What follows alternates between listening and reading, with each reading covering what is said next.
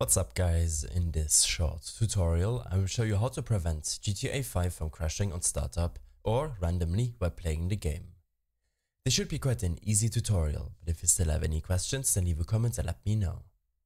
If the game is crashing because of your system's low performance, then make sure to lower your in-game graphics settings and playing in full screen mode. After verifying your in-game settings, leave the game running and open up your task manager. Here in the Processes tab, right-click Grand Theft Auto 5 and select to go to Details. Here in the Details tab, the GTA 5 process should be highlighted. Simply right-click the process and set the priority to High. This will in turn allocate more resources to playing the game and should prevent it from crashing while in-game, especially if you have other programs running in the background.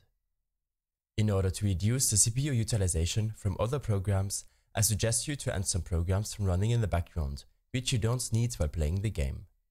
But make sure to only add programs from running which you know won't break your operating system.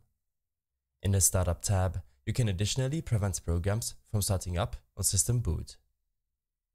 Next, you can close GTA 5 and your task manager. When this is done, open up your Epic Games Launcher and in your game library, select this burger menu and then click on Verify to verify the integrity of your game files.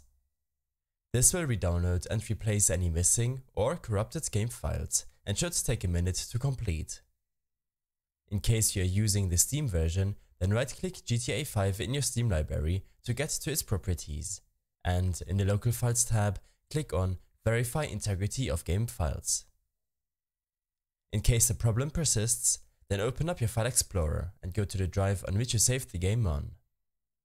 Here, navigate to your program files, GTA 5, and here right-click the GTA 5 application and select Properties. In the Compatibility tab, select to disable full screen optimizations and then click on Change High DPI Settings, where you will have to check the Override High DPI Scaling Behavior setting. Don't forget to apply your changes.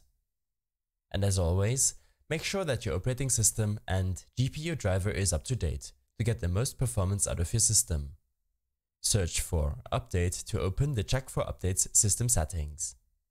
Here, select Check for Updates and you will be able to automatically download and install the latest OS update. If you're using an NVIDIA GPU, then I suggest using the GeForce Experience application in order to keep your graphics card driver up to date. In the Driver tab, simply select Update and the application will download and install the driver for you. I hope this helped you out. Leave a comment if you have any questions and see you in the next one.